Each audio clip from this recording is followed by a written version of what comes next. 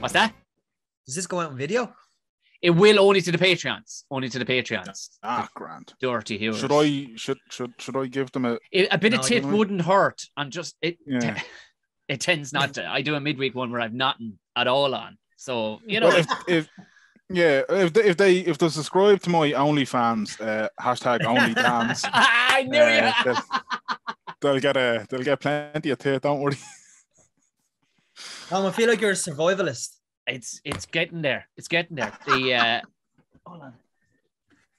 Only a rare few can spot that one. What's that? Is that a shell? Is that like a fucking or a medieval dildo? I'm not sure. What is it? It's what you would need. I mean, anything's a dildo if you try hard enough, Dan.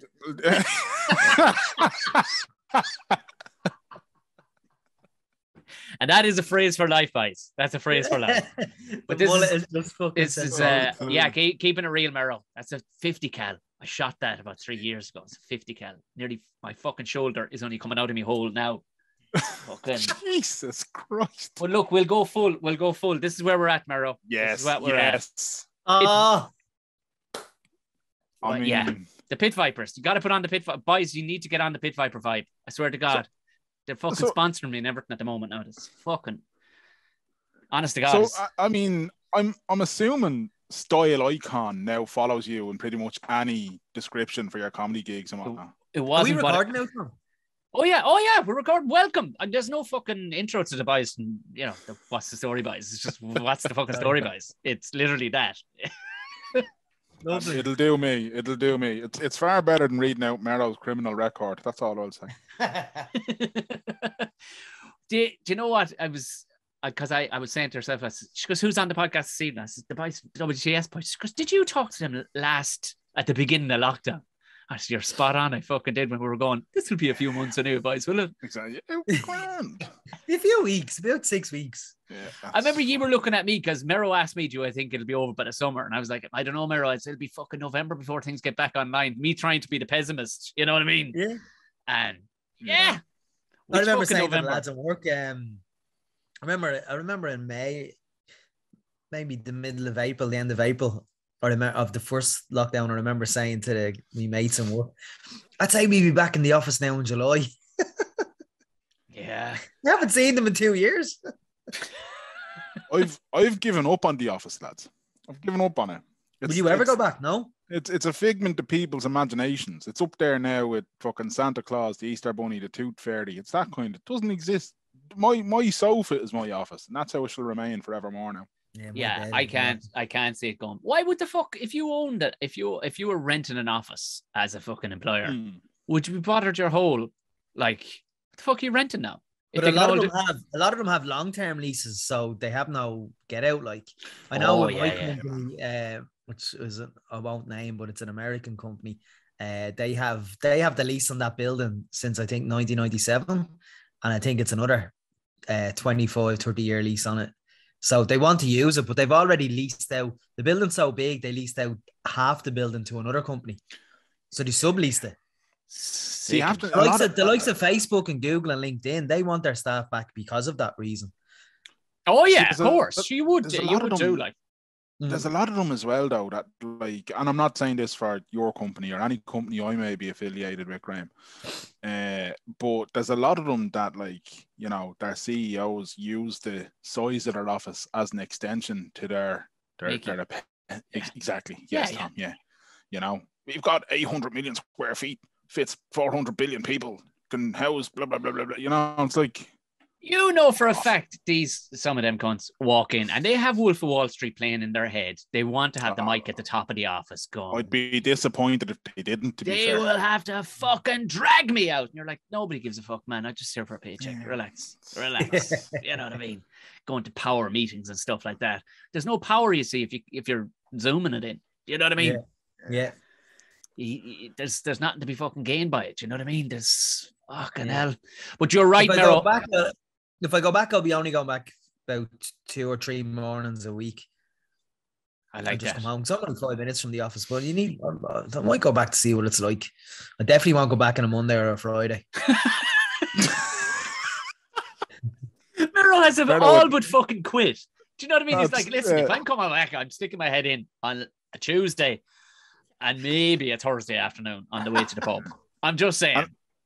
And bank holiday weekend means Tuesday's the new Monday, so you'll only see me on the Wednesday. And only we're splitting the week up the middle. You'll see me for 2 hours on a Wednesday of the bank holiday weekend, and I may not be sober. I'm just telling everybody that.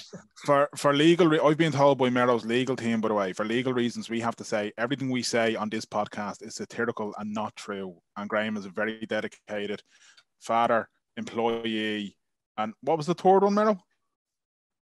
Style icon. Right. Oh no, that's me. It's me. I'm the style icon. That's yourself. Yeah. Sure, he's denying all the children he has, so the father bit might be wrong on my side. Me or Tom? I'm not. Tom's good character isn't in question here, but there's a lot of beards of babies in Shankill. That's all I'll say. And mullets. A lot of babies with beards. There's no babies with moustaches. That thing is taking on a life of its own, though, Tom. It's fucking. I can't get rid of it, Dan. It's become more than me. Do you know what I mean? It is. I'm fucking. It's a bit like Jim Carrey when he puts the fucking mask on, is it? I am secondary to the style right now. I didn't. This is all just a fucking bit of a folly. It's just a bit of crack. And then before I knew it, I genuinely I did the fucking mullet's coming off now. I can't be having hair on my neck. What's this about? Like, and what I realized, boys. This is freedom right now. Do you know what I mean? This is free. This is the American flag, shooting guns in the air, being allowed to hold an AR-15 while fucking maybe baptizing your child at the same time. This is freedom. I didn't. See, we're all being conformed. You've lovely too. You have two fucking, high and tight fucking haircuts. This is just fucking let her rip-tatorship. It's. I've no choice. Danny blow dries his though. Yeah, I know. His hair is impeccable. And I'm having an off day today. As you can see by this little wispy bit here. Because I've only had the one blow. I've only had the one blow dry today, and the stylist was in a rush. She had to pick up kids from creche or something like that. I don't know. So, she didn't give me the 724. It's a very specific number I need to get the bouffanteness of the fringe, you see. So we only got the 612 today rather than 724. I mean, there's cutbacks everywhere, Dan, but at the same time, you really, really have to put your fucking foot down here. Like, you can't sacrifice your buffon. You can't get the staff, Tom. You can't get the staff. You just can't. You know, it is an employee's market right now, as they say. Everybody's fucking got an issue. Everybody's out. You know what I mean? It's fucking bullshit. But what I need to do is rob or borrow one of those shells and just leave it sitting around the house as a kind of message. Do you know it's a great message? I'll physically show you a great message here now. Oh shit! The headphones are. You look like you're in a bunker, Tom. His head. You read that? He shot again. Yeah. Merno might struggle with the big words, but yeah. It was a podcast listener sent me that. It was like, we found this and just here you go. It's your listener sends you nice. We just get sent knickers in the post and that kind of thing. And that's mostly Merrill. Just sending it to you. I get it. Just sending, yeah. You know, it's weird when I did get the fake spider sent, Dan. That's true. You did get fake spider sent to you. Yeah, that is true. Are you afraid of spiders? We talked about this. Are you afraid of spiders? No. No. Not particularly. When we were doing it in the hotel, Tom, I got hate mail, and I opened up the letter and it was saying like, "Oh, sick of your whatever, your rhetoric, your certain rhetoric." And a plastic spider popped out. And I kind of jumped. And Danny was like, "What the fuck?" It was sent by a Fine Gael photo because you're so pro Sinn Féin. That's what it was, man. Probably. It's like the anthrax for a simpleton, isn't it? Like you just I'm going to get him with a fake spider. He'll ruin his day. Is that really? Okay. Someone in Deals in Dunleary delighted with their €2 purchase of a load of rubber spiders and a padded envelope, and they laughed all the way to the post box, and they said, "Ha, Graham Merrigan will never suspect a thing." Well, I still don't know who it was. Yeah, really? Nobody claimed it at the end of it? No, that's about 5 years ago. Yeah. You're better off. Sometimes the magic is not known, Graham. Yeah. You'd be disappointed if you found out. I definitely thought it was Danny. Was it not you? It wasn't me. No, 100% wasn't me. No, Jesus. If I wanted to annoy him, I'd just do what I'm doing tonight, which is just spreading a load of accusations about him and his illegitimate children. I wouldn't be arsed doing something like that. Especially I wouldn't into the hotel. Huh? Are you in a bunker? No, I built this. I guess technically it is a bunker. Yeah, no, when we moved down, we're on the parents' plantation. I make it sound like there's a bunch of fucking people working for them. If you know, it's not. They have a lot of land, and we moved down first, and we were renting a house up the road. And the parents went, well, there's an acre there if you want to use it for a while. So I bought a log cabin. I built the log cabin, and I built this as well. Built the studio as well alongside it. Lovely. Unreal. Yeah. So have you got running water and all? Just about. I mean, by that I have to run and get it. You know, if that's what you mean. Yeah. So. Are you on the bike to get electricity and all? Listen to this cunt. Like, fucking, they have footpaths. That's about all fucking Ballybrack has to fucking blows. They have fucking footpaths. You're about to be so congested with what those fucking property vultures are building up there at the minute. 10,000 homes and stuff. You may need a fucking bunker yet with the amount of cunts moving in there. The parish of fucking Ballybrack, you'll never see Dublin City ever again because you'll never get out of it. How many fucking people are they going putting in? The fucking madness continues, like, and Cherrywood is about to be like, I know they're about to be penetrated deeply by some fucking very wealthy fucking property developers. Just let's build loads and loads of apartments and let's see what happens. How the fuck? Like, you have to get out now, Graham. Get out now. I'll get down to you on your parents' plantation. There'll be plenty of space here. That's the great thing about the countryside. There'll be plenty of space here. You don't have to stress about fucking the cunt next door. The other night, this is the most country shit that ever happened. You have Mars bars and all down there? No. We still have Marathon down here, Graham. Yeah. You have meanies and Brennan slice pan. We have Banshee Bones. We don't have meanies. Banshee Bones, and we've Irish Pride, unfortunately. Yeah. That'll do. Fuck's sake. It's only good for our insulation, that Irish Pride. It's true. I would give it to a fucking Protestant. It's fucking filthy. It's fucking rotten. Stick it between the dry board for a bit of insulation. That's about all I do with it now. Well, we were there the other night, and there was this bloke out shooting in the field next door, and he was shooting too close to the fucking house now, and it was dark. You know, like, well, I knew what he was doing. He was out with a fucking lamp. He was obviously fucking a couple of foxes or rabbits, I don't know, but he was too fucking close to the house. Like, give it a rest, you know. And herself was like, well, we call the guards. I'm like, no. The guards don't come down this road, love. They know better. We all look after our own law. This is Copperhead Road. Are you fucking joking me? And genuinely, I stood outside the door, and it was only afterwards I was laughing, going, oh, fucking hell, that is country. This guy was shooting, so you'd hear a shot went off. And in between the reload, I went, hey! And your man shot again. He went, yeah! I went, knock it the fuck off. Sorry. We're across a fucking field. And he stopped. He walked away. And I went back in thinking I was the toughest man ever. Herself was the side clutching the child, like, oh, I think maybe Dublin wasn't that bad. I was like, yeah, we're in the country now. Shit gets done down here. What made you escape the big smoke, Tom? It was always kind of on the cards, but I could never see it. Herself always wanted to move to the country. And we were in ridiculous. The last time I talked to you, we were in ridiculous Enniskerry. And I call it ridiculous Enniskerry because it's, especially where we were living, it was fucking ridiculous. A scumbag like me had no business around these people. Like, they all had electric gates. We had electric gates. Sure, it was only to keep me in. Like, that's all that was. It was just, you know, you don't let a fella like me in around these people. Like, they all with those half Brit accents. Good morning, how are you? It's like, fine, I'm fine, love, yeah. But this fella rang one day. He rang the gate, right? I swear to God, he buzzed the fucking gate, which for a full year I was still confused by, going, what the fuck is this? Like, I never agree with these fucking things. But your man's buzzing the gate, and the red flag immediately. And herself had put the seed in my head about going, will we get the fuck out of here?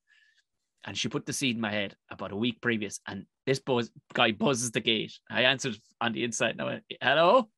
And he, like, rather than saying it's Jerry from next door or it's fucking Graham from up the road, he went, good morning. And he named himself as the name of his house.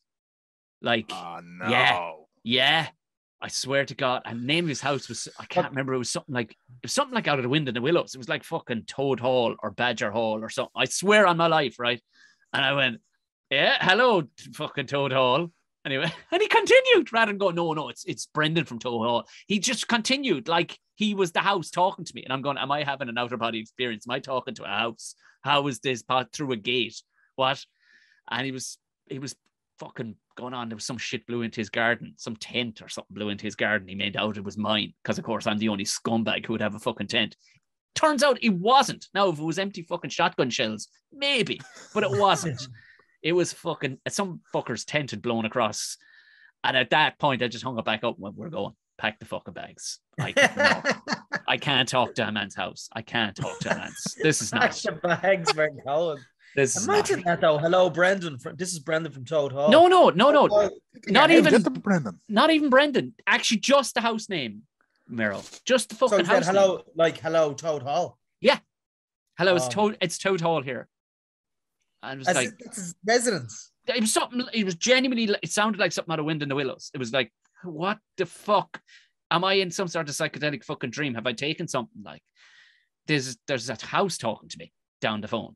And I'm holding a landline, 1981. What's going on? Like, this is the weirdest fucking moment in my life. I went, this is not on. I can't. So there's a thing after playing in, and I can only presume it's your aim because, of course, we are adjacent. And I'm like, dude, I swear to God, I should walk down in my underwear and wellies and polishing a gun just to fucking ask you the question again. But yeah, we were done. And that was that. As soon as we made the decision, we were out the fucking door. And I swear to God, it was like I created an exodus. A good five, maybe six. Yeah, I'd say 6 of my friends have all scattered to the wind. They've all gone. Because the likes, say, you get the likes of fucking Gordo Rochford. He rang me. Because you're drilled into your head that you're supposed to be in around the capital. You're supposed to be in around, even though you're not really using it at all. Everybody does the same thing the country over. You go in the evening from work and close the door behind you and you watch the telly. And there's tellies everywhere. Merrow, would you believe that? There's fucking tellies down the country. And that was it. I tell you what's great. If you turn on the telly on Wednesday evenings on Virgin Media 1 at about 9 o'clock, it's great viewing. I don't worry. We'll get around to it. We'll get around to it then. I've been winding him up for months over because he still hasn't fucking watched it. So any chance I get now, I'm like, don't worry. I watched the first 3 episodes and then I just had other things to do. No, that's grand. You're not supporting your friend. It's okay. All right. Fucking let's have it then. Gogglebox. How did it happen? Tell us more. Genuinely, how does that tell the true story, Dan? How the fuck does Gogglebox come around? Like, or well, Graham's after saying tell the true story. What's the true story, Graham? I don't know. So what are you saying? Tell the yeah. You're assuming he's going to just feed me a story now for the show, like just go fuck it. Pump up the tires. He'll feed a story that he was disinterested. It wasn't his idea. It wasn't my idea. And then he just showed up. Well, you can't show up to your own house with a camera crew around. There's something weird about that. No, but you can leave. You know what I mean? So, look, lads, you don't want to know how the sausage is made, right? So, look, essentially, the lovely Oksana, my wonderful partner, said... Wife to be in June 6th this year. Oh, yeah. Yeah, June 5th tomorrow. If you turn up on June 6th, you'll have missed it. That's the most Merrow line of this whole. We won't even chat 20 minutes, and the most Merrow thing of all time. I'm going to get the date of my best friend's wedding completely fucking wrong. He's a fucking groomsman. If he turns up the wrong day, we're like. So you're some pox bottle. Honest to God, Graham, I haven't got to say pox bottle in a long time, and I'm so glad. Love pox bottle. What a great one. Pox bottle's a great word. It is, yeah. Gimp. I'm on a good one for gimp at the moment as well. Gimp. Don't know why. Yeah, that's flute. Put down, I called somebody flute. a flute. Oh, I love flute. Me and Danny love flutes. I was on the phone just earlier than this, and we were describing. We love a flute. That'll be the title of today's show. Graham. Absolutely. That's it. We're done now. Yeah, that's it. We're done. Especially on the 12th. Anyway. Yeah, I was talking with a friend, and there's retro words that should definitely make comebacks. Like flute is a quality one. I just called it. It just came out of my head from like 1995. Talking about this lad who used to run gigs. He says, "What sort of?" I said, "It's a fucking flute," and he started laughing. He went, "I've heard flute and yonks," and I went, "I haven't heard yonks and yonks. That's fucking quality, quality." I went to Emma Kerwin's latest show in the Project Art Centre, straight to video. Oh, and yeah. It was about, it was about the goings on of a video shop in 90s Tala. And it was just retro word after retro word. It was just brilliant. But like that, flu, yonks, cabbage, you thingamajig, like all those classics. I remember being told by a woman it was a GA club. She was an old one, and she would have been fucking banned from any pub. Do you know what I mean? She was one of them old ones that just gets away with being a lifelong club member. Like, where was it? It was the Dosco Centre. It was there near, it's not fucking Kilmainham. Do you know it's the other side of the canal? Is this when you were performing? Yeah. It was a gig one night at this fucking thing. What's the name? You know the other side of the canal from Kilmainham, fucking Inchicore. What's the other side there? No, we're all Drumcondra, Coolock. We Drumcondra. No, fucking Drumcondra's miles up the other end. Yeah, Dolphins Barn. Bayside. Yeah, Dolphins Barn, but the other side of the road. You know, that kind of way. And where it gets a bit industrial, and it meets the Lewis. Merrill's just shouting out earlier the Monopoly board now. I was just thinking that. I'm going to just start. That'll tell you how much that fucker knows about fucking Dublin. He doesn't know one fucking corner of the place, bar fucking Ballybrack. He's literally outside it. Fucking. You know, it's Ballybrack to Tala, and that's fucking it. And after that, he's just like, right, if I was playing Monopoly, Crumlin, Kimmage, Rathmines, right, go to jail. What's the crack? Right. Sorry, go on. What were you saying? Go on. There was some fucking old fucking one kept on piping up, and I was headlining this fucking show, and she was fucking wrecking everybody's head. Just heckling, just heckling, but shite heckles, like just seeing you, just being a fucking dose, like, and nobody was, and it was an old one too. Like, what do you say? You know, she's fucking an old one. But I was in my head, I was like, fuck her, I don't give a shit. And I'm up there, and she's back and forth a small bit. I said, do you realize you'd be fucking barred from any place in the country? The fucking mouth on you. Who's related to this weapon? And this poor cunt at the bar went, that's me, old one. I said, would you fucking do something with her? A bin bag, some fucking thing with her. And your one was loving it though, because she loved a big fucking row. And I went on another bit. She just pipes up, no, the smell of Benji off you. I went, that doesn't make any sense, but no, the smell of Benji off me. I said, what the fuck does that mean? And I remember hearing it years ago. And do you know who she was? She was the actual real life PJ character as the owl one. That's who she was. She was the real life fucking version of that. Was she that old? Oh, she was ancient. She fucking headscarfed the whole lot. Like, just an abusive little old woman who'd lived her life just being a fucking scumbag. Like, just shouting at people. What's a Benji mean? I haven't heard the smell of Benji off you since I was in primary school. As far as I remember, it's a bit of a pissy smell. As far as I remember, is that it? Because nobody could tell me. Nobody knew the origins of it. I was going genuinely. Anybody? It was an insult. That's how un-Dublin you are, you cunt. You're from fucking Wicklow. Honest to God, there's. You're nearly there. You're practically there anyway. Dublin's only a fart of a fucking place. You'd fall out of it into a fucking other county. You're fucking Wicklow. We're on the border there. You're fucking Wicklow. That's fucking tell you now. You're only fucking hop, skipping a jump to Lord Wicklow. Lord Wicklow. But yeah, smell of fucking Bang a Benji, I think, or is it smell of Benji? But again, it was a real childish fucking thing. But nobody could explain what the fuck it meant. Like pox bottle. Nobody really could give any fucking origins of it. That was your worst heckler, was it, Tom? No. The worst fucking heckler was two lads with a gun. You told us that one. Yeah, Jesus, yeah. Yeah, fucking. There's a whole thing about that. I think we accidentally caused you guff with that because we'd PJ. You told us that story, and about 2 weeks later, we'd PJ on our podcast, and we told PJ about you telling us that story. But PJ fucking forgot that we had told him about you telling us it. And then he went on your podcast and told you about it. And you're like, hang on a fucking minute. Is someone robbing my story? Yeah. And I'm listening. I'm after causing a fight. Hang on. Yeah. That was a good while ago now, though. That was 4 years ago. You don't get, like, you get some quality ones. Like, you get, there can be some by pure fucking fluke too, like, that are just, they didn't mean it to be funny and the situation was fucking perfect. And that's the perfect heckle. When you're just getting some fucking idiot just shouting, and that's normally, it's never a good, like, when it's that, it's never anybody who's that sharp. They might get the better one or two newbie comedians, like, or whatever, and they're fucking proud as punch. But then they just pipe up with something and you'll just fucking drive them into the ground like a fucking tent peg. You know what I mean? Fuck them, like. Yeah. The one that you get, and like that, if it's a newbie and you can see them kind of, oh shit, it's that whole like, when does the comedy start? Yeah. That heckle. Yeah. That heckle. And a newbie will fucking just flail under that question. But Jesus Christ, them boyos. I often wonder, like, why, even when you're at a gig, more so like not a band, but like a singer-songwriter, or a comedian or whatever. I often wonder, I've sat beside people that have heckled or had shout up things, and I've often wondered, what made you think that was a good idea? They didn't, you see, Merrill. You actually have a presence of mind to think about what comes out of your fucking face. These dipshits. Do you know the sort of fella now that stops in the middle of a footpath to answer his phone? A busy footpath. And all you want to do is shoot him dead to take him out of society. Now, you don't, obviously, because that's frowned upon in most fucking societies. But if you know, to the letter of the law, if you were up in court and you said, look, he stopped in the middle of a fucking busy footpath to check a text, I think most people, 99 if they were honest, would go, oh no, I get that.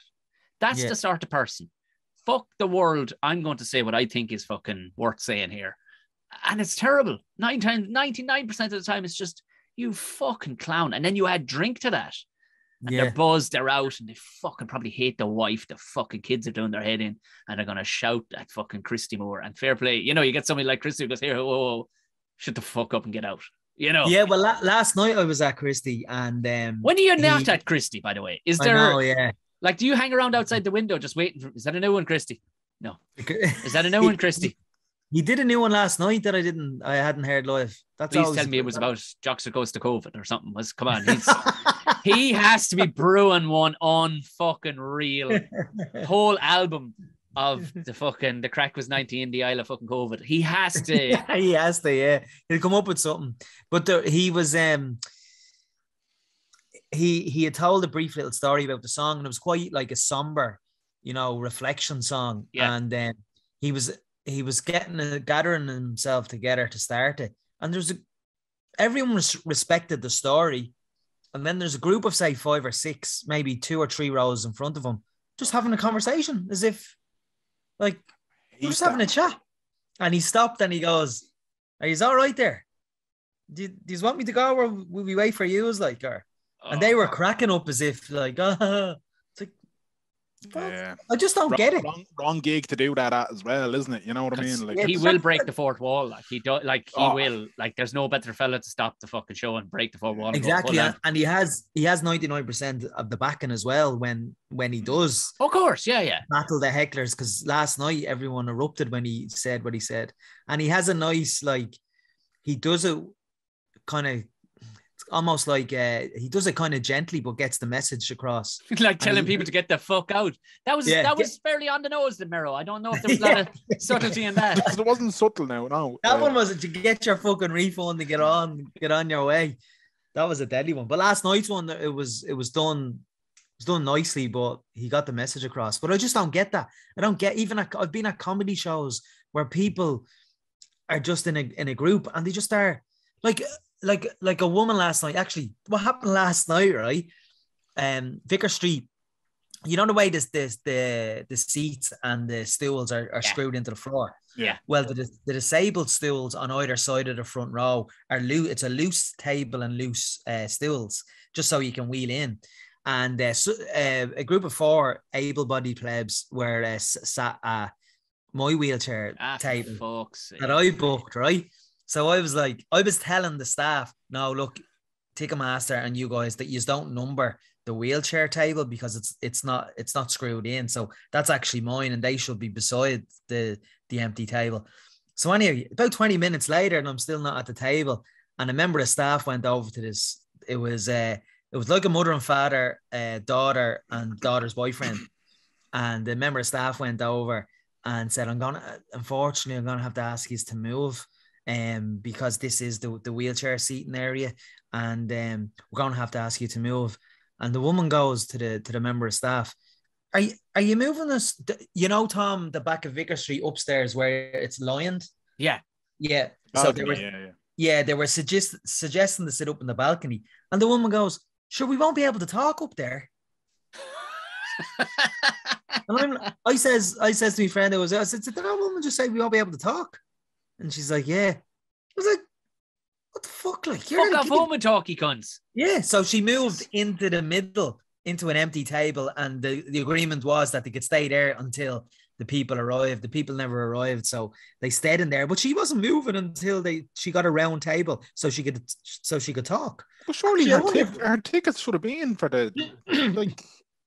How did she end up at your table? Like, Jordan, because your tickets say your fucking seat and table number, don't they? Yeah, when you see Ticketmaster have now allowed wheelchair users, disabled people, to buy tickets online. Beforehand, it was always. Do you remember, Dan? We always used to have to ring up. Yeah, we'd ring up. Yeah. And you'd be on the line for about 40 minutes on hold. But now, in a lot of venues, most venues, they've allowed you to buy it online. But what happens with Vicar Street is they don't allocate. As I was saying, the stool and the tables are screwed in and they're numbered, but the loose wheelchair tables and chairs aren't numbered. So they just say table 8. And that's actually table 8. And you're kind of going, and then they give the other people table 8. So it's a good system. It's early days. It's only just started before Christmas. Yeah. So I'll put it down to a glitch. And your one was trying to mansplain to me though last night. You know, you have to get wheelchair tickets. And Who the fuck was trying to explain to you? Your one who was sitting on your seat? No, the girl in the Ticketmaster booth. So security had to go out to the Ticketmaster booth. For the love of Jesus. And she came out and came into me, and she was, firstly, she started talking to my friend about me. So my friend was like, talk to him. It's not me. So then she's like kneeling down. And she's only about like late 20s. And she says, I need to see your ticket because you do know you have to buy specific wheelchair tickets. Oh, sure, heaven forbid you wouldn't know what end of a computer to be looking in at. Huh? Sorry, I tried to bite the fucking laptop. Is that not going to do it? No. Huh? You should have started fuck your phone at the stage and just, does that make it happen? I don't know what this is. And just face backwards, actually back into the fucking stage. You're back to the stage and go, am I pointing the right direction now? Make a holy fucking show over. I'd go to fucking town, start pulling your top off. Just whatever, just to make a spy of that situation because you're speaking to a grown fucking man like it. Oh, you want to see? She walked off and I said to my friend, did she just mansplain to me how to buy wheelchair tickets? Like, is she for real? And then she did. She got that those 4 people that were sitting there.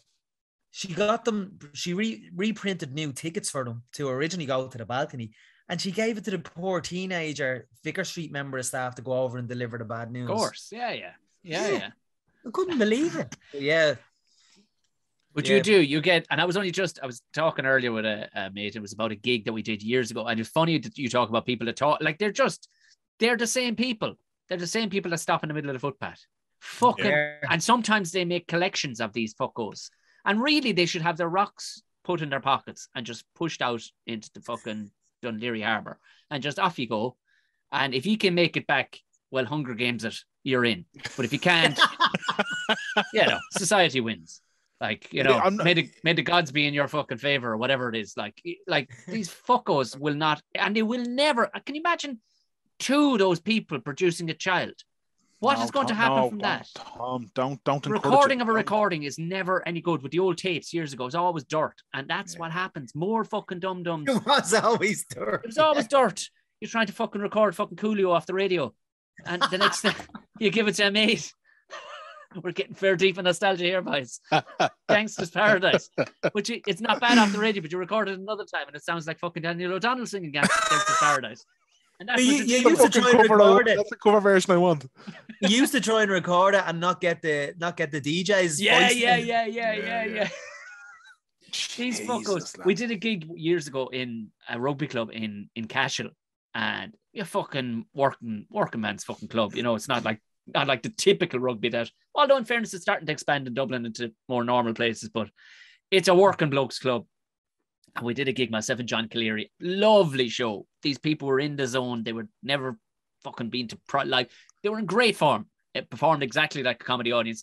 Second half, I bring John on, and these 3 young ones walk in from the back. They'd obviously be pre-drinking. They didn't know what was going on. They didn't give a fuck. They just started talking as loud as you like amongst each other. And Cup people know him because it's a small town. They know, so they're like, they're fucking doses. And I said, I'll go over and say something. And as I'm about to go over and say something, a woman in the second or third row stopped Cleary. She stood up like it was a town hall meeting. She goes, sorry, John, for 1 second there. She turned around, 3E, shut the fuck up. And sat back down. And everybody just gave her a round of applause. And she goes, go ahead, John, you're grand there now.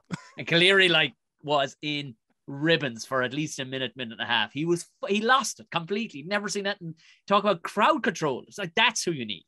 You need an old one called Mary, third row, who'd fucking eat you for fucking without salt. And she fucking ate, didn't fucking, not a peep out of him. There's a lot to be said. There's a lot to be said for that kind of manners in a community where there's one old one who everybody know, here's Patsy, here's Patsy, shut up to fuck. Do you know what I mean? Like, you need it. You need that in a town. She was an enforcer. Like, there was nobody going to cross that woman. And John made the next 10 minutes of material all about her. And it was the funniest shit. Just off the cuff, funny fucking shit. Just inventing stories. That's the best comedy, isn't it, Tom? It was beautiful. It was just, everybody was in the flow state. It was a beautiful fucking, it was unexpected because, you're essentially upstairs and, you're in the attic of a barn, which because, a newly built fucking comedy or fucking rugby club. So it's for all the world, fucking industrial unit. You're in the attic of it. Literally, they had 2 pallets. They said, fuck, we don't have a stage for you. I went, anything, lads, just to create any form of elevation, anything. So the lad went, we've pallets, will that be terrible? I went, not at all, to do the finest. But you know what? It just added to the crack. It was like every second step, your foot is going through the fucking slats and stuff. But it was the fact that they so got on board and were ready to smile, and they didn't need any more coaching after that. They had good fucking manners, and it was actually perfect. Those 3 bitches piping up because it showed everybody else how well behaved they were. Yeah. And it took the fly straight out of the ointment. It was a beautiful fucking moment where you wanted it. I'll start this, John. I remember Danny was gigging out in the Halfpenny, and before he went on, there was a guy that was on before him, and he was getting really badly heckled. No, I don't actually think he was getting heckled. There was 2 girls at the bar upstairs, and they were just having a conversation between themselves, and he got really, really offended, and he was really offensive to the girls now. Do you know what I mean? Like, they were, when he corrected them, they kind of stopped. But he kept going. Ah, fuck. And they didn't heckle him. I was agreeing with him at the start, but then I was just like, mate, he started saying where he's dragged up in the lift, he's look like it and all. I was like, here. Do you remember that? I don't remember the specific. He's a red-headed lad. It's kind of shaved hair. No, I don't remember the specific incident now. But the Halfpenny, I used to love the Halfpenny because it's such a small room and you get a good crowd. The buzz in there just fucking hovers. That's and class. You can feel it. Like, but the bar is so close to the stage that even with a mic, one slightly loud, slightly drunk fella ordering 2 points will cut across your joke if you're not careful. Do you know what I mean? And that's half the fun of it as well. I think the 2 girls are discussing something harmless as, will we get a Jaeger bomb? And your man went mad. Yeah. In that instance, it's all right. Like, you know what I mean? When it's both, if it's people sitting in the front row having a big conversation, having a barn, that's fuck off. Yeah. Like, you know what I mean? What are you there for? Like, get the fuck out of it. Like, What have you paid money to see? What have you paid money to the show for? You didn't pay money to see Christy Moore or Tom Anthony or PJ Gallagher to start waffling. Like, I remember doing a gig down in some bar down the IFSC years ago. I can't remember the name of the fucking bar. I just remember it for a couple of reasons. One of the reasons I remember it, Gary Lynch, it was a weird night, and Gary embraced those nights, something fierce. And I think Joe Rooney might have been on as well. And I just remember Gary Lynch just deciding that he was emceeing it. And I just remember him trying to get everyone who was coming on to do a tumble. And he just had this thing about do a tumble. And I was like, fucking Gary. But there was one mouthy. Where did your tumble go? It went fucking awful, to be perfectly honest with you. Stuck the landing, Merrow, 10 points all across the board, hands in the air. Like, I did not get points for elegance. That's what I will say. But it was weird. And I always remember that gig because when I was leaving and I was going home, some fella pulled a knife on me. It was the fucking maddest thing ever. Like, fucking what? Yeah. I just told him to fuck off and I kept walking. It was grand, like. But IFSC at night time's a strange place, lads. Yeah, it is. But the crowd at that, just because Gary was doing the do the tumble thing, the crowd at that were just like, if he doesn't do a tumble, he can fuck off or not having any of it. And it became this thing of, you better do a fucking tumble, boys. And because of that, I don't know, there's been some mad gigs over. When I say the best worst gig I ever experienced was Carlow, and it was Rag Week. And we were doing a gig in a pub. Did we do it together? Were you on that one as well? With Pat McDonald and fucking Finchy. Who else was on that? Was Finchy involved in that? Finchy might have been involved in that. Because I remember doing one in Carlow, and it was Rag Week, and they did not know it was a comedy gig. No. And we sprung it on these people, these youths who had a lot of drugs and alcohol in them. Yeah, and Carlow's a rough town at the best of times. Like. It is. Rough the dog's arse, yeah. But, it was a fucking strange. I just remember Harry stinking of fucking chips. He went into the chipper next door. It was such a bad night. He was like, I'm eating chips and I'm hungry. He just came back in, he stink of salt and vinegar. It was just a fucking weird night, like. Finch, there's a name I haven't heard in years. Finchy, yeah, Finchy. yeah. Finbar, I don't even think he's on the social media anymore. Oh yeah, he went all Sons of Anarchy there into the bikes and stuff like that. I think he didn't. I remember that actually. Yeah.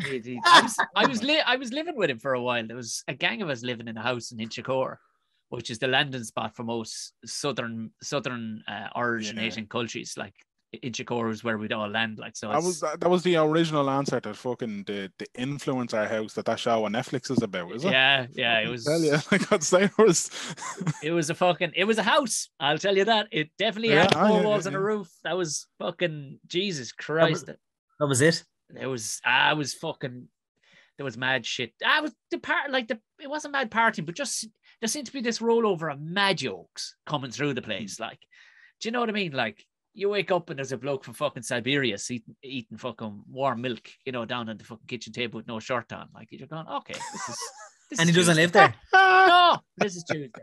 Okay, all right. Do you know? So there was any amount. How long did you last there, Tom? When was I last in Inchicore? No. How long did you last in the house? Oh, I'd say I was there. Jeez, I was there a year and a half, 2 years, I'd say.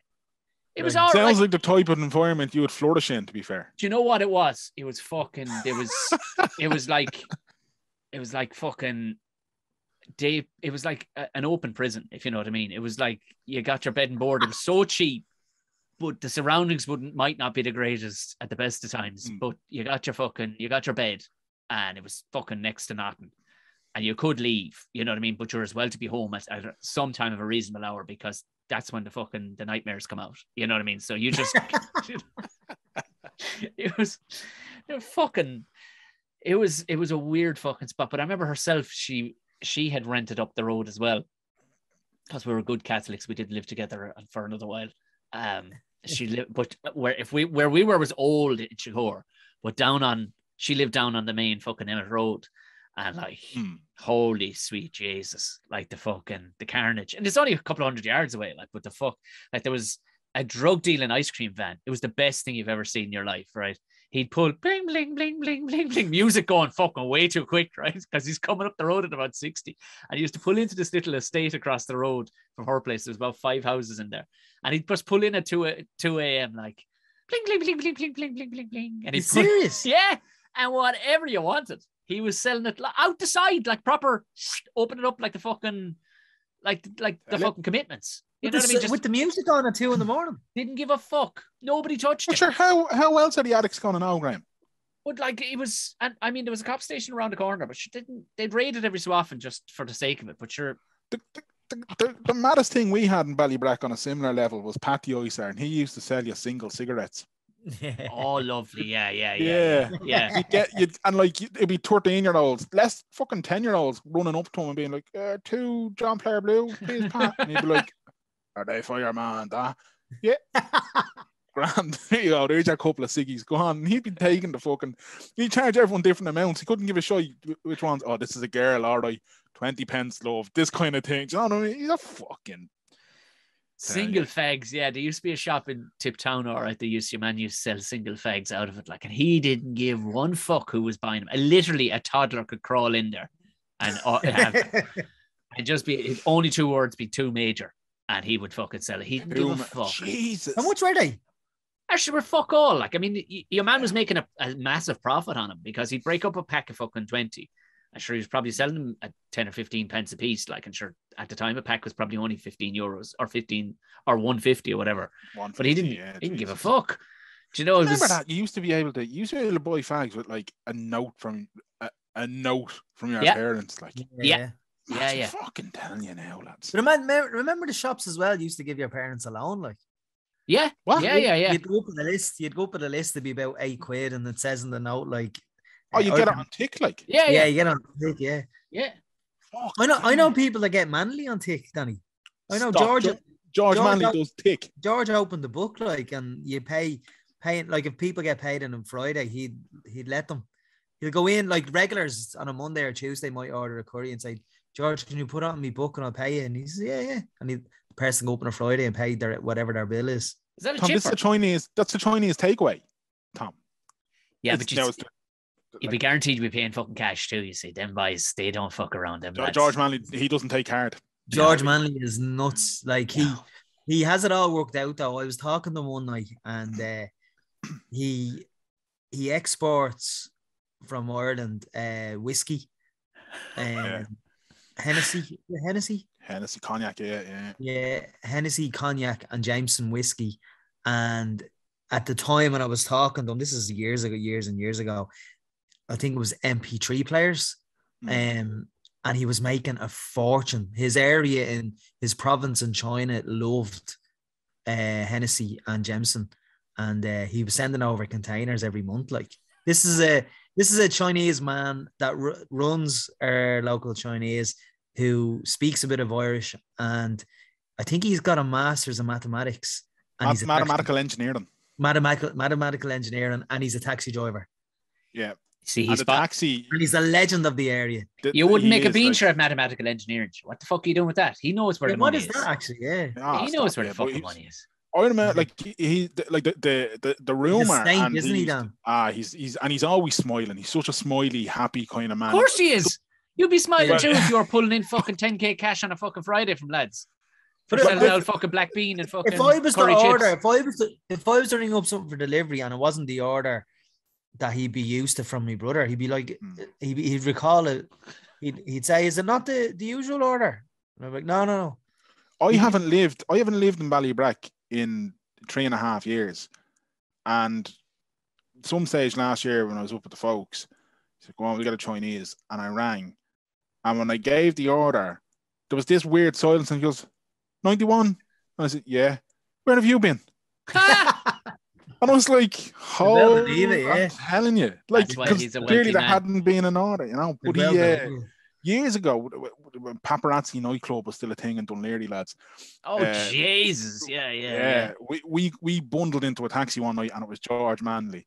And such is his character. And all bad words said about him by anybody in the border.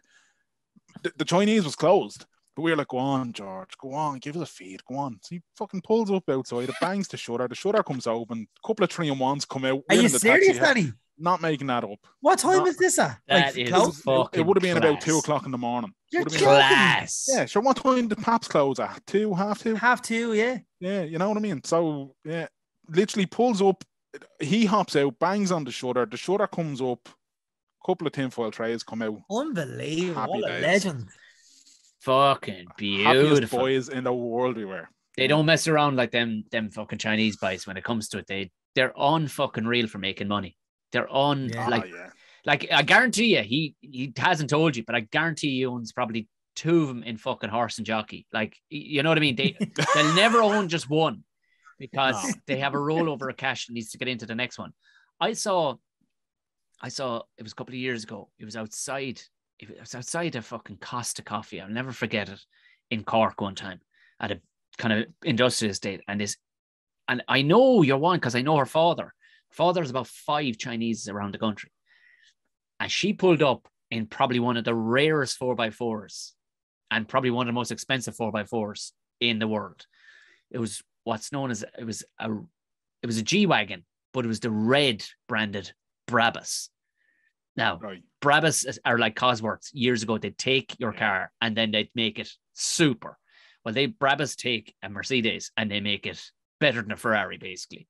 Michael Schumacher, when he was driving, he wouldn't drive a Ferrari, he drove a Brabus. And when he was driving for a fucking Ferrari, and she pulled up, probably a 200 grand fucking Jeep, pulled up and jumped out of it, not even pulling the handbrake. She was answering the phone, left the door wide open and the thing rolling across the car park. And there wouldn't be another one in the country. Like, and she just walked away from it. Walked away, and there's like a ball of fucking cash. I looked into it. There's a ball of cash sitting where the coffee cups would be, like just like fucking. We're talking like fucking gangster level money. Just couldn't give a fuck. This yo could mind like a baby, like, and Johan just stood out of it like, fuck it. It's just we got to burn the cash somewhere. You know what I mean? They don't fuck. I never fuck with them lads, but they fucking buy and sell you. And I love when they don't take cards. They're like, nah, there's an ATM around the corner. Yeah. Sort it out. Yeah. He's still not on Just Eat, is he? 2020. No, he's the only one that isn't.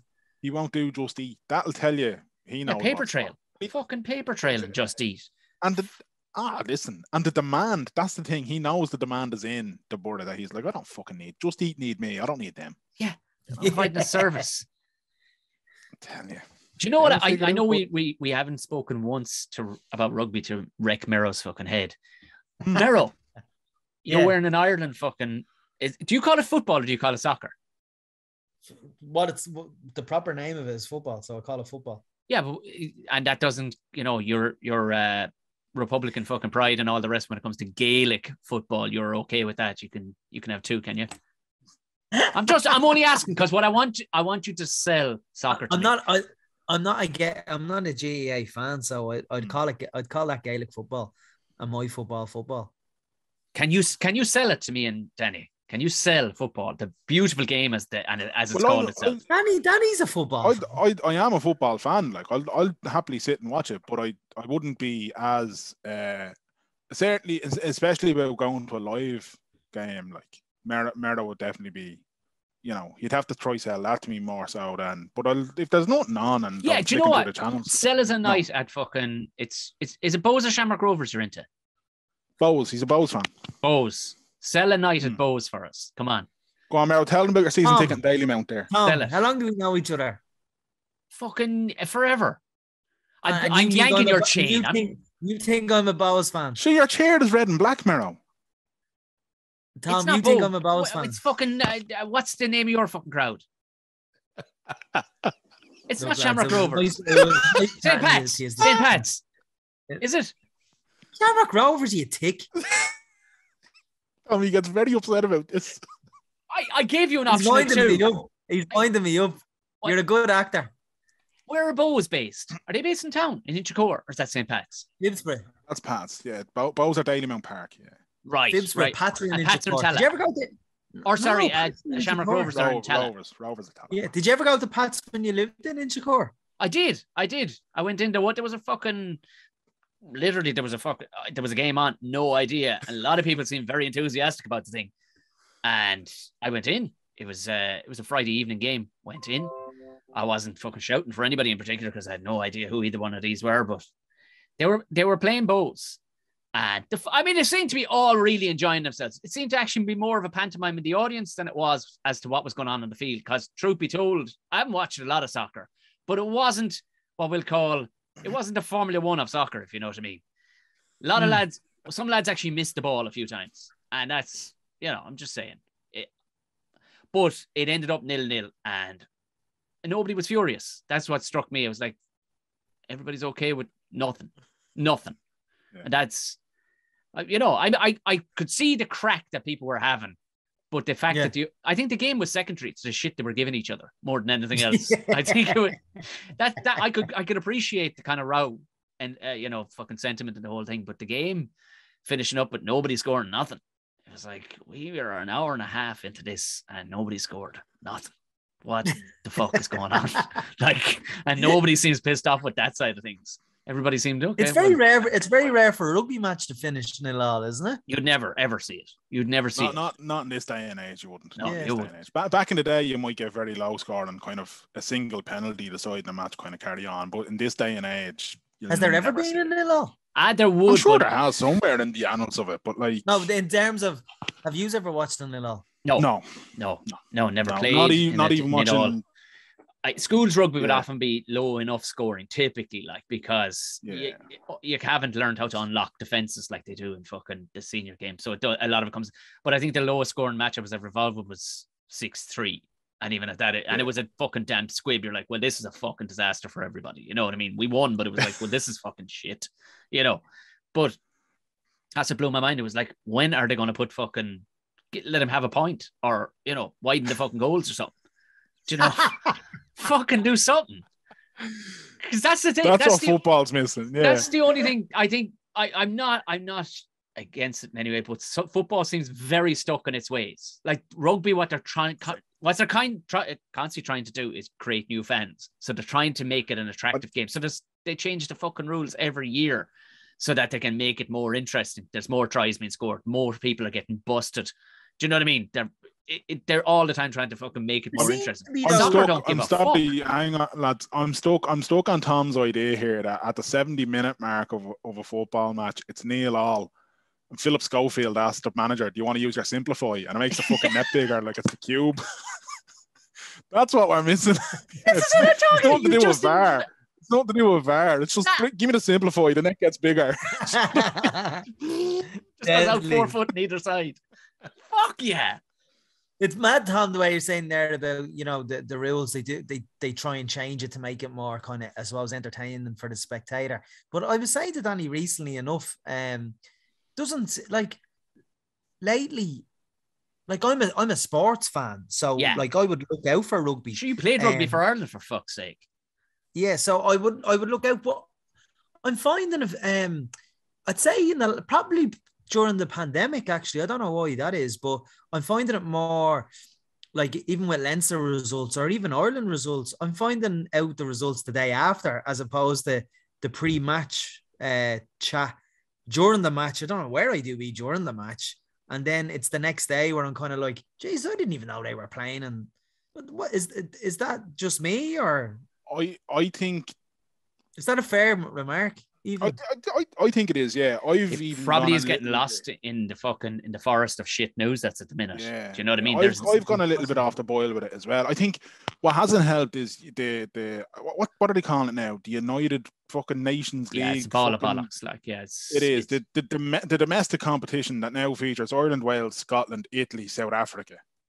Yeah, you know what I mean? I don't think that has done anything for fans in terms of appeal, and I know the lads are working hard on it, and Adam Redmond, who myself and Mera would know, is obviously working his balls off to try and do everything he can with it as well. But like, it's just, I don't think COVID hasn't helped it, but I just don't think it's captured the fans' imagination at all. Like, well, you're never going to get a fucking 2 plane loads flying down to fucking Cape Town from fucking Dublin or Dublin or Limerick. Not a chance. Do you know it's a fuck? They saw it. What it is a money deal for telly. That's all that was. A money deal for fucking telly. You're having to spend the 2 fucking weeks. Look what I mean, it couldn't have come at a worse time. And you're getting a couple of teams like Munster got stuck down there. They're like, nah, you're not. We've 2 cases. You're going nowhere. And then a handful of lads. That was at the start of this fucking Omicron. Fucking whatever. And they went, nah, you're going. And then they held on to fucking 14 lads. They went, you have it now. So the other 30 odd of you can go home. Sure, Munster had to play a match, and they root young fellas out from school. Stop the leaving cert. Come out and fucking play for us. Because they were literally down to those numbers. Yeah. And freakishly, they ended up winning. I don't know fucking how, but because they found a couple of monsters in school, which was a great thing. But it's a fucking disaster when you think of you're stuck in South Africa. Look at that, though. Look, the beauty of that, though, like where it was like games going ahead, that's it. And they said, all right, fuck it, we're going to chance a couple of hot prospects here. Whereas look what's happening over in the Premier League and the football. 2 fellas get a sneeze and they're like, the entire thing, that's it. Now, Arsenal won't be playing this week. 2 players have coughed in the last 4 hours. And really, are they being that tight on it? Teams are they're looking at it and they're like, oh, we have a couple of lads out with injuries. We're just going to say it's COVID. And that way they get out of a dodgy fixture. They buy them. So they're getting a little stay of execution so they don't have to play a tough game at the weekend. Like, surely you have to prove it, though. Well, sure. I mean, fucking was it? Which one was it? No, that was the cup game. It was semi-final of the cup. It wasn't the league. But Liverpool were like, oh, we have a couple of suspect cases there. It was the lads going after the fucking African Cup of Nations, and they were like, oh fuck. Yeah. You know, but so it's been used for nefarious fucking reasons with some of the Premiership fucking teams. All right, I didn't. Yeah, it seems to be. I don't think definitely with rugby anyway, because there's so many fucking moving parts and intricacies to it. If you haven't strung a string of games together, like you're going to be pants for the first while. Like they're desperate to fucking get games together, and they're in a volatile position. Well, it'd be one thing to put your soccer players, you might get fucking paid this week. Oh, that's grand. I made $500,000 last week. It's fine. You know what I mean? I'll have the rent. We're all right. You know, whereas you're getting rugby players who, for the most part, are on decent wages. Decent wages if you were maybe not even a consultant, but you know, if you had a good solicitor's job. They're not all on Johnny Sexton's salary, like, you know what I mean? No, they're not all getting a fucking cut of those fucking money bags. Like, no. What would Johnny Sexton be on, lads? Would he be on 6 figures a month? Oh, yeah. He would, between all his deals and everything else. Like, but like if he decided 6 figures a month. No, a year. Like he's on a good wage, but nothing like the stuff. So he wouldn't be on $1 million a year. Oh no, he might. Yeah, with all his stuff, everything all in, including endorsements and whatever, I'd say he clears $1 million easily. He would. Like when you get that World Player of the Year status, you're like, yeah, I'll be fine forever. It's fine. Yeah. But at the same time, like it'd be nothing like soccer players. Like so these lads, and most of them are fucked by mid-30s. So you gotta fucking spread that butter over the toast for the next couple of fucking years. You know what I mean? You see a lot of them lads. How many years has Sexton got left, lads? I think this will be the last Six Nations, will it? No, I think he's holding out for the World Cup. I think he wants that next World Cup. Really? Yeah. He will. He said it. He goes, I want to emulate fucking Tom Brady. He said, you know, and he's with the fucking techniques they have nowadays for fucking bringing lads back from injury. Like you see, there's a couple of old fellas and they're fucking playing on. Like Peter O'Mahony's playing better stuff than he's ever fucking played, and he's fucking. Has Sexton not got concussion issues though? They reckon he had back in the day, but he hasn't in a long time. It hasn't been an issue in a long time. Yeah, I was going to say he hasn't had any in a long time. There was that period where he took, 3-4 months out when he was at Metro or whatever, or Racing. What did they call themselves now? Was it Racing? Did they drop the Metro or did they? No, I don't know which. Yeah, Metro 92. Is it now? I don't know. I don't fucking know. They'll always just be Racing or Racing to me. Anyway, when he was over there, he dropped out for a couple of months because like that, the concussion protocol and whatever, and he got a couple of bangs in the head consistently. But I haven't heard the words Johnny Sexton and concussion in a couple of years at least now. The problem is, Merrill, back in the day that they'd never keep an eye on it. And you see, those 3 months would never happen. You're playing. And especially in France, where they flog the life out of you in France. Like, they don't give a fuck. Get out to fucking play because they have a huge television watching. Like, they barely care about anything outside of France. Like, they couldn't give a shit. There's a handful of teams in the French league that care about Europe. But really, at the end of the day, they go, no, we play. Like if you want to listen, I did an episode with Bernard Jackman.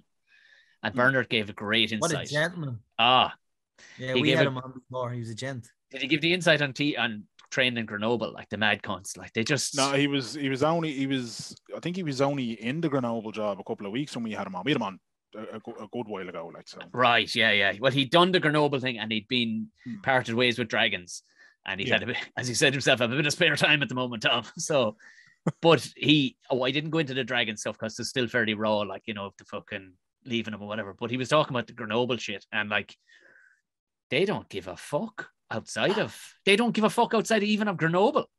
Play your bollocks off at home and win all your home games. Outside, play. It's fine. Are we all enjoying ourselves? He told us this great fucking story. He worked the table out in such a way that would keep him up, but they were dire.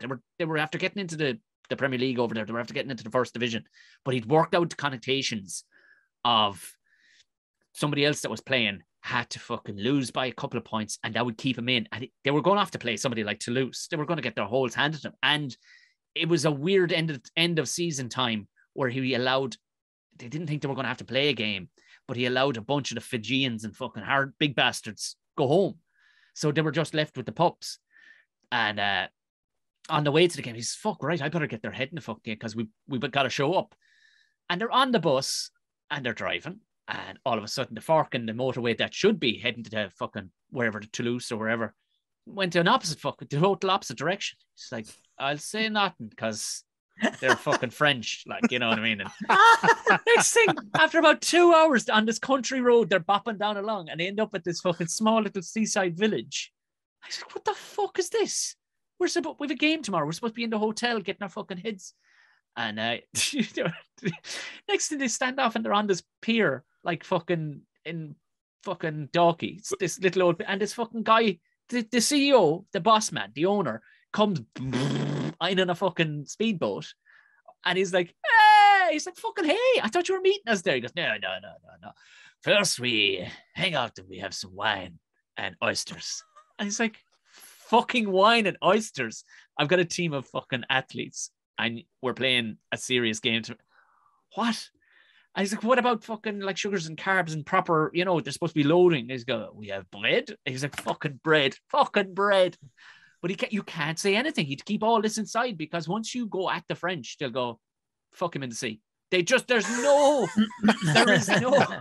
a beautiful, no gray area with these people. There's just. Well, it's funny you say that because when I played for Ireland, the Wheelchair-Rugby, the tournament was in France. It's in the south of France.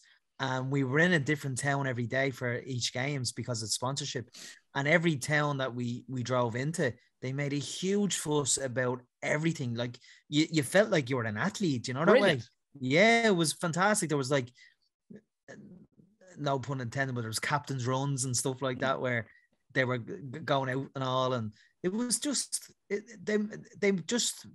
didn't have to put our hand in our pockets for anything. Like, meals were pre-match meals, post-match meals, and as I said, when the local town that we would enter, like there'd be people on either side of the street giving the buses a clap. Like, we were sharing the bus with the Scottish team, and then the other two, there was like 3 buses in total. Like, so you were just made a huge fuss of. So what you're saying there, like they even do that with Wheelchair-Rugby stars. Oh yeah, like they don't give one fuck about anybody bar France. They don't give a fuck. And there's a beauty. But you know what? You know where you stand with them. That was what. Yeah. That's why I love French rugby though. And even the fans. The fans do not give a fuck before the match, after the match. They'll fucking have as much crack with you if you want. But during the match, shut the fuck up and let me watch the rugby. Yeah. But they boo penalties and all, don't they? Oh, they don't buy into any of that silence and respect. I like that. I like that. I hate that silence. I went to Stade Francais playing Clermont, and it was Stade Francais are playing at home. It's called Stade Jean Bouin. It's beside Parc des Princes where Paris Saint-Germain play, right? 2 massive fucking stadiums next door to each other. And then an hour up the road, you've got the Stade de France, right? So we went in, sitting, our seats are behind the goals. They've got pink posts because they're fucking Stade Francais. Yeah. And when I say it was like fucking a teenager having a rave on the beach because their parents were gone away and they thought they could get away with that, it was mayhem outside the stadium, inside the stadium. Lads fucking giving it loads. Young ones were barely a stitch of clothing on, giving it socks. Beer in the air, fucking a DJ in the center of the pitch on deck. Right? It was manic, and I'm looking around going, did you enjoy it, Dan? I loved every minute of it. It was amazing. And I'm looking around going, you would not get this at the D Fortress in the RDS. Like, you just wouldn't. Do you know what I mean? And then D Fortress, is that a thing? I only heard it. Yeah. I had John Fogarty on the podcast a couple of months back. He's from Cashel, but he was the scrum coach with fucking Leinster for years, and now he's gone to Ireland. But he had a fucking there was D Fortress, and there was something, the Lion Pit. No, it was way worse than that. It was what the fuck was it? D Fortress. The D Fortress. There's an even better one. There's an even fucking better one. But it's like, that's Russell Carroll Kelly stuff. I don't think it's the vast majority, but it is. If you were to say there's a fella eating an onion, you know, with a plastic bag on his head at a Munster match, the quintessential other version of that is the Ross O'Carroll Kelly. And there is some, but they play up to it, like Luke Fitzgerald. He had nicknamed when he was playing with whatchamacallit, he nicknamed him Bogatron because he was the fucking. But even Bogatron, because he was literally he was a transformer level of fucking of culture. But he loved it. He loved it. It was like, that's how you know somebody actually likes your company, was when they give you a shit. Yeah. But it was, even the story of Cian Healy's nickname is such a fucking wank thing. What? What, Like church? They used to call him bungalow, then they used to call him house, and then they called him church because of the progression of his physicality since he was a teenager up until an adult. It was something. I thought he spent some time in the fucking seminary or something. No. Cian Healy does not strike me as the seminary heading type. Like, I've never heard even the phrase he's built like a church. No, never. Well, never I don't know, but I think that isn't that the whole thing, though, isn't it? It's like, you know, fucking, he's built like a house, and then no, and you're just trying to exaggerate it one more. Like, do you know what I mean? Yeah, and they're walking by a church. You're actually built like a church, man. Yeah, you know, but I think that's like, I haven't been for a couple of seasons now. I used to be a season ticket holder, and where my seats were, there was a family of 4, and like that was the parents, the son and his girlfriend, and they were sitting in the seats in front of us. And every week, without fail, the dad from his bag would take out a bottle of port, and not when I say like glass, I mean this looked like fucking Waterford crystal glass. It wasn't like plastic cups or anything like that. And they would sit there for the match, gloves, like leather gloves on. You know what I mean? And like, don't get me wrong, the RDS is Baltic during the winter. It is close. Did he get out the pate and the sourdough bread as well? Oh my God, man. Like, I'd go to the Eddie Rockets truck and come back with me chicken tenders and me garlic sauce, and they'd be sitting there with an actual glass, like they'd have napkins around it, and they'd be all very delicate and all. Here you are, Sandra, and here you are, Jim. Yeah, you wouldn't think those people actually exist, but they do exist. Like, like a bottle of port would come out, and he'd be showing it to them as if this week it's a 1996 vintage, and as you can see, and then they'd pour it, and they'd all sit there for the match just sipping this port. And if Leinster scored a try or anything, the glass would stay in hand, but they'd clap on their wrist. It was. No, what you have to do, you have. And did you buy a season ticket after that season? I did actually, yeah, but I changed my location in the ground. No, what you need to do is go and just infiltrate a gang of Munster fans at Eindhoven. It's the most angry. Everybody's a bricklayer, it would seem. I don't know why, but everybody's angry just because they know they're dangerously know the levels of the rules inside out. And just rows between men back and forth just seem to break out the whole time. Like, while the match is going on, they'll be like, just fucking rowing back and forth, just anger. That's what I pick up every time I'm ever in home. It's just people, because they are blue collar fucking people. Like, give us an example there, Tom. But the last day I was inside, that it was like there had been no rule change. They'd been claiming this rule change of something to do with a fucking kick, it was a kick. And these two lads just started fucking ripping into each other. Like, and both of them were completely fucking wrong as to the distance. It hadn't come in yet. It was to do with, it being talked about. This is 4 years ago, the 50-22, which was being trialed down in the Southern Hemisphere, that if you kick it 50 meters from inside your own 22 and it bounces out, you get to throw it in, because it promotes a big fucking boot. But what it also does, it forces defenses to leave a couple of fellas in the backfield, which breaks up the line of defense, meaning there'll be more fucking tries. They've thought about it a few stages away. And this hadn't come fucking near Limerick for sure. And these two fellas were rowing back and forth that it was different things. And I'm going, the fucking game is passing you by. Then you could see other fellas kind of shouting in, going, here, fucking, and pure Limerick accents too on top of them, like, do you know, there's nothing. Oh, lads. Tone it. Ye are the fucking polar opposite to Danny's fucking crystal fucking maze up there fucking playing. Do you remember the crystal They're giving maze out about a rule that hadn't been Yeah. But they knew that rule was coming in. That was the fucking meant. Nobody else seemed to fucking like. But that's what you're dealing with. You're dealing with people who deal with this on a religious levels. Like families, it would nearly need. It's nearly like marrying out of a religion. If you say your household was a fucking Shannon, and you wanted to marry into Gary Owen. Oh, fuck, really? You need some sort of letter and some sort of peace agreement to broach that deal. But that's the AIL has suffered so fucking much though. That's the downside of all this. Like, it's all great and well, the fucking professional era, and you know the provinces doing great and all that thing. But like, it's the clubs. It's fucking round the country that those clubs have suffered, man.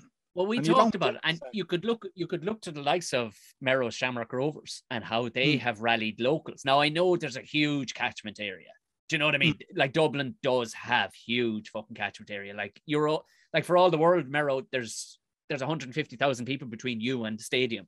Do you know what I mean? Living. Yeah. There is, you know, in Tala. Like where the fuck would you get that? You know, to create the ethos of the AIL.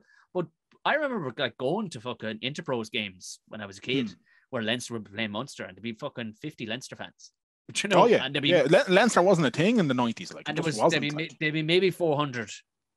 But then you'd have been at a young Munster fucking Shannon match the week before, and there'd be 12 or 13,000 people at it. Do you know, they didn't give a fuck. We had that fucking mixing with clubs. Ugh. You know, but I still to this day I know fellas that wouldn't watch Ireland. They wouldn't give one fuck about Ireland, but they'd be Munster through and through. Like they go, fuck that. And fucking mixing with that shit. But even back down a level, they go Cork on for me all the way. Like I couldn't give a fuck about Munster. Do you know? Yeah. And they're starting to get better. I talked with whatchamacallit about Jackman about that time. I was like, what needs to be done? They need to sexy up the AIL. There needs, you know what I mean? They need somebody who's smart with fucking footage and be putting out social media. And they're starting to do it better and better now. But like you look at that day I went into St. Pat's were playing Bows. It was fucking full. It was fucking full. You know, you could see how you could run a relatively unknown to the rest of the world. They wouldn't know what St. Pat's or Bows are. But they had a full stadium and they were able to pay their players something. Do you know? Yeah. Now, you know, I don't know what were they paying them in bread. I don't know, but they were. They'd be on the likes of like Rovers, Pats, Dundalk. They'd be on a very livable wage. Like you're talking probably 1,000 a week, maybe. Would they? Yeah, 800. You know, it depends on the age and the experience and stuff. But if you've got a player.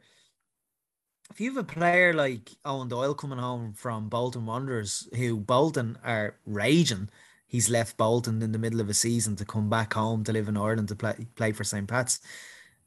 Like I'm gonna guess he's probably on about 2,000 a week. You know, which is great money. Like, do you know what I mean? And fucking savage money.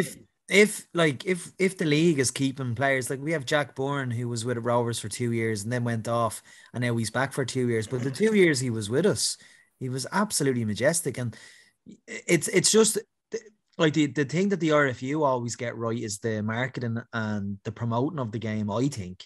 And the thing that the FEI is the opposite. They don't get the marketing and they don't get, like, if you've got Jack Bourne playing in your league, I'm not exaggerating with this. He's the best player I've ever seen live. And he's got Ireland caps by playing for Shamrock Rovers. You have to promote that. Well, like, 15 quid. Put this to you. To watch an Irish international play. Do you know what I mean? I'll put this to you because I suggested this before and I was laughed out of it. And this is what turned around. Ireland for rugby, sure, back in the day, were like the Irish soccer team. They'd give it a fucking lash. They'd burn out after 50 minutes. But, you know, they'd try and keep it under fucking 50 if they were playing big teams like France and England. They might take a scalp once or twice. But the reality of it, not ever happening. Do you know what I mean? But pints back into Shelburne afterwards. Lovely stuff. But what brought it together was the taking of the interprovincials seriously. Like I said, there was that time, maybe when I was 12, 13, nobody would go see Munster, Leinster, or fucking Ulster or Connacht. They didn't give a fuck. It was all about your local club, much like St. Pat's or Shamrock Rovers. Would there or could there ever be a provincial fucking soccer setup in Ireland? No, I don't think so. It's the only way they're going to succeed at the international level is to actually pool their resources. If you're I think populations make that kind of unworkable, maybe, in terms of grassroots and football in different provinces. It'd be huge in Leinster versus maybe in the West, it wouldn't be that big. Do you know that way? I don't think the provincial, when you have about 6 Dublin teams, and you don't have many, you only have Cork and Limerick, 3D FC they're called now. Yeah. I mean, I see what you're saying, and in an ideal world, we'd even have a team in every county, but we don't even have that. So I think since John Delaney was given the boot, I think we are on the road to something good. the underage leagues seem to be progressing with Brexit as well. Players aren't allowed to go across to England now until they're 18. So that's way healthier. That's because that was always weird. Fucking, I'm 12 and I'm going to fucking trial for Chelsea. You're 12. You've got just made your confirmation. Stop that. Do you know what I mean?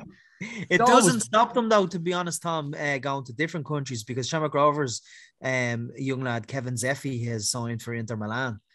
St. Patrick's Athletic player, I can't remember his name. His name escapes me, but has signed for Rennes in France. Yeah. So there are teams now across Europe that are looking at Ireland because of the Brexit thing. So that could work for us and against us, because a lot of our players now, the ethos is to play along the ground, to play from the back. Our national team are trying to play that. The teams under them are trying to play that. And when you see Shamrock Rovers under Stephen Bradley, they play that style of football. So, and that's watchable. That style of football to me is watchable. So I think because of that, we could be going in the right direction. I mean, all the signs are there. We've got loads of players coming through. Adam Ida scored for his first Premier League goal at the weekend for Norwich against Everton. There's loads of players. Well, what they need is a man at the top who's fucking actually not somebody like your man. There was a guy, Philip Brown. They need to commit. Took over the RFU. He took over the RFU, and he was a fucking accountant. And I don't think rugby was his background at all. He was some other fucking sport, but what he was used to was running companies. Well, in terms of your idea about interprovincial, I think what they need to do is they need to concentrate on grassroots and like the FAI, and I think the RFU concentrate on the provinces, which is brilliant. 100%, because that's how well the international team would play. So I think we're missing the trick here. In the equivalent of the FAI, they need to concentrate on the League of Ireland, and they just don't at the moment. We're missing the trick. We should abandon all of it. Forget all of that, lads. Invest in a load of PS5s and get into esports. That's what we That's need. Where the money is. That's where the money is. It's going to be in the Olympics in about fucking 12 years' time. It's going to happen. Stick a PS5 with a load of young lads now and just watch us clean up. Have you seen those fucking digital gyms in Japan? Yeah. It's insane. Have you seen him play in stadiums? It's like, oh what the my fuck? God, man. Steroid filled thumbs on the little fuckers. Like, I'm telling you now, like. And they're all like, bonkers, man. Birds throwing themselves at him. You're going, but you were the nerd back in the day. What the fuck is going on? How is this turned around? Yeah, no, it's all turned around now. That's it. And now, like, they have these digital gyms, which is essentially, it is a gym. It's got its fucking weights and it's all that cardio shit and all that kind of stuff. And the idea is that, like, you know, you build yourself up, because then you've got more endurance and you've got better concentration levels, you've a healthier blood flow. Now, they fucking put science into this shit, and it's also that a few lads can have a game of Crash Bandicoot. It's fucking bonkers, like.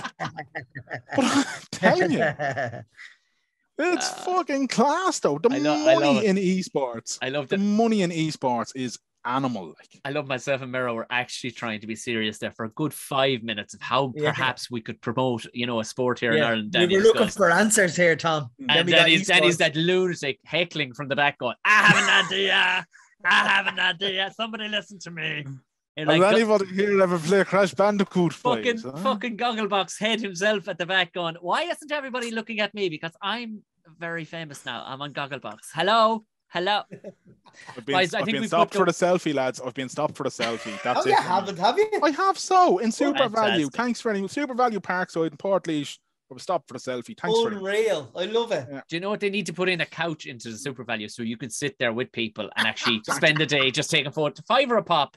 You just with a remote, or let them hold the remote. I don't know, whichever and just pretend to be pointing at the camera. Well, and they'll be on Gogglebox with fucking Danny. If they want the authentic experience, they won't be holding the remote control. So, okay, right. But if anybody is interested, I do tours in my sitting room for a tenner. Just got to plug in for that now. Do you know what? Imagine him, Tom. Imagine him in Super Value Portlaoise on a sofa. Sit with Danny. Sit with Gogglebox. Do you know, you joke, but like there's ones in the UK have made a fucking living off the back of it. And basically you get to go to their house. It's the most bizarre thing. It's so I saw you on telly, watching telly, and now I'm with you where you watch this is some fucking Matrix level shit where my brain is fucking folding in on itself. That genuinely could be me OnlyFans that I'll binge watch a Netflix box set with you. Oh yeah, you know yeah. Any touching allowed or? I mean, it depends on the package that they pay for. Understood. The fucking platinum package is like you get a bit of tit. Is that what you're saying? You get a bit of platinum, Dan. Well, I think we put the fucking world to right here. WTS fucking continues stronger than fucking ever. It's fun and games. Yeah, we're on a Christmas sojourn at the moment. Yeah. While Merdo sorts out some paternal affairs. Illegitimate children and kill. That too. But yeah, we're still going, man. We haven't. We've taken on it though, Tom. I was gonna say we've taken our foot off the gas a little bit because we've just decided like we were treating it too much like a fucking job and it wasn't. Do you know what I mean? Yeah. Well, when the crack goes out of it, then yeah. But look, it never said ever. Like it'll probably you'll get fucking bored of not doing it by the spring. You'll go, let's fucking do it again. Oh no, we'll be back in about a week. Like we're just. Oh, great, fair enough. Yeah, no, we've just been a postmortem going on there for a second. No. We've just been enjoying our Christmas break too much. Do you know what I mean? There's still tins of celebrations in my kitchen. So as far as I'm concerned, it's still Christmas. I felt like me and Danny should have laid down on the sofa there and listened to you with giving us the postmortem. That would have been lovely, wouldn't it? Lads, just don't give it to the summer. You'll get bored and you'll want to do it again.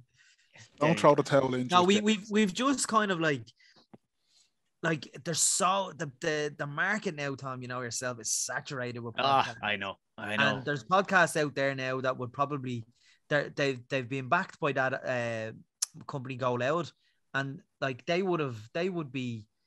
I suppose that's more of a professional setup and.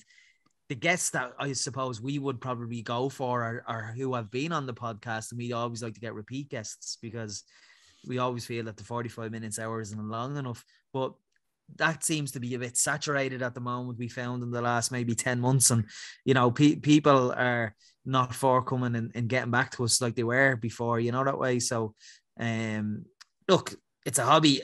As Danny said, we took the foot off the gas. It's a hobby, and there's times where we're like, oh, we're too tired for tonight, and will we just postpone? Now we haven't done that in a while, but like, say for instance, we don't have it for tomorrow night.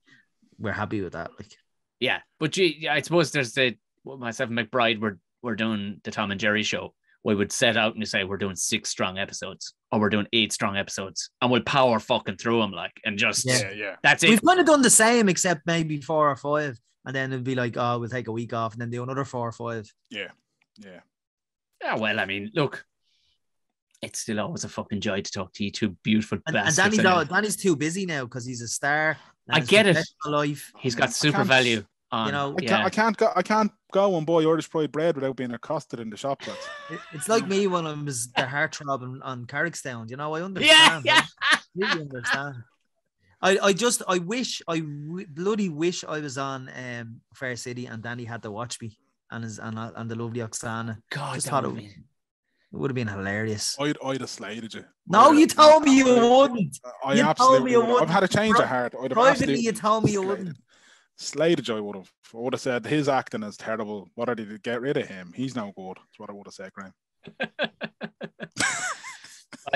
He's eating it. Look. I thought you were a fucking massive fan of it anyway, Graham. So there you go. There you fucking go. I weirdly the other day got asked for. A company a year and a half ago was during the whatchamacallit. They were doing shout out things. Those shout out things. Did you say during the whatchamacallit? During the. I hate saying lockdown. I fucking during hate the thingamajig. During the thing, fucking the oak, where fucking that thing. And they went, "Would you be interested?" Show the fuck. When you did that fucking Damon Ivor stuff, they'd be mad about that stuff. There'd be a load of, and a couple of them came in. This is really bizarre, man. I look for one. I got a big ass mustache and a fucking mullet, and we're like, no, it doesn't matter. And it was true. Like a few of these, but then weirdly, out of the fucking blue, about a month ago, and it showed that I had a tiny part in Bridget Neyman, where I played the everyday fucking pervert from the 80s next door, called Paddy the Pervert. Literally, it's so on the nose. But there was almost no direction. It was just like, do what you want. Think of the pervert. And your man, what was hilarious was I went, he was like, oh yeah, cool. Can you do one where, like the one where you were in that thing, is it Bridget? Because he was from Australia and he was saying it wrong. And I went, do you mean Damo and Ivor? He went, what's Damo and Ivor? I went, because everybody had asked about that. I was like, you saw one tiny bit of me on this TV. He goes, yeah, I loved how much of a filthy pervert you were. And I went, okay, where do we go with this? Okay, inner pervert, please. And so the moustache and hair actually fitted that one even better, to be honest with you. Jesus. That's a fair point. Yeah. But still, it looks great though. Still, they paid me 50 quid to fucking wish somebody a happy birthday with a filthy voice on me. So it was literally the easiest. If I fell over now and somebody gave me 50 quid, it wouldn't have been as easy as doing that. So Dan, get all over it. I'll get you onto him. Can't wait, man. Looking forward to it. Boys, this has been beautiful. Thanks so much. Thanks, Tom. Thank you, Tom. It's great to see you again, my friend.